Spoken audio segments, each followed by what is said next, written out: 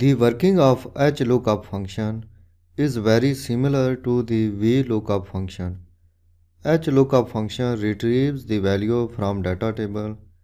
This function first looks the value from the first row of data table. HLOOKUP function then looks the row of data table which you specify, and it returns the value from that row. This is the name of function. This function has 4 arguments. In lookup value argument, specify the value from the first row of data table. In table array argument, specify the range of data table. In row index num argument, specify the number of row. Function returns the value from the row which you specify. In range lookup argument, type true or false. For an approximate match, true is used. For an exact match, false is used. Click cancel. Activate this cell. In formulas tab, function library group. Click lookup and reference arrow button. Click HLOOKUP function.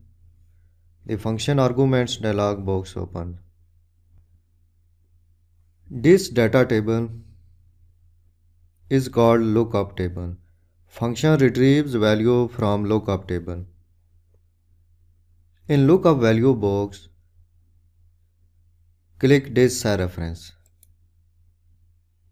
Make sure this value and the value in first row of lookup table are same. Otherwise, function returns error. Press tab key.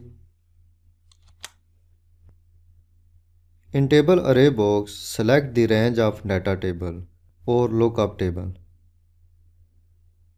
Click this cell. Press Ctrl Shift down arrow.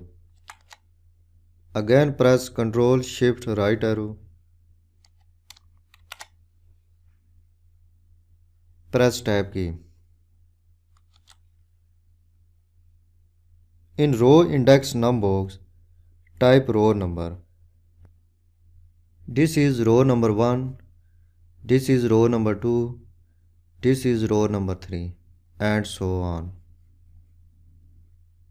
I want to return the name of mouse company. Product mouse is in row number 3. So type 3 in row index num box. Press tab key. In range lookup box, type false for an exact match.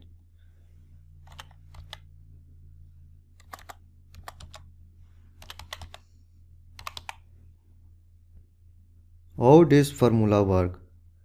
First function will look up the value company in the first row of the lookup table.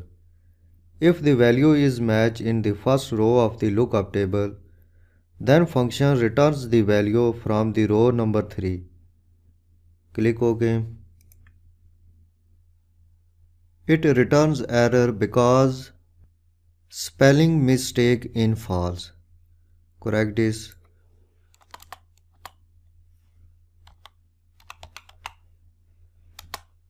Press enter. Function returns the name of mouse company Logitech. In lookup table you can see the name of mouse company is Logitech. You don't need to make the absolute position of cell reference range in HLOOKUP function. Activate this cell. Copy and paste the formula in other cells. Press mouse and drag right. HLOOKUP function retrieves value from lookup table in other cells. These values are basically price values. Select these values. In Home tab, Number group, click General arrow button, click Currency.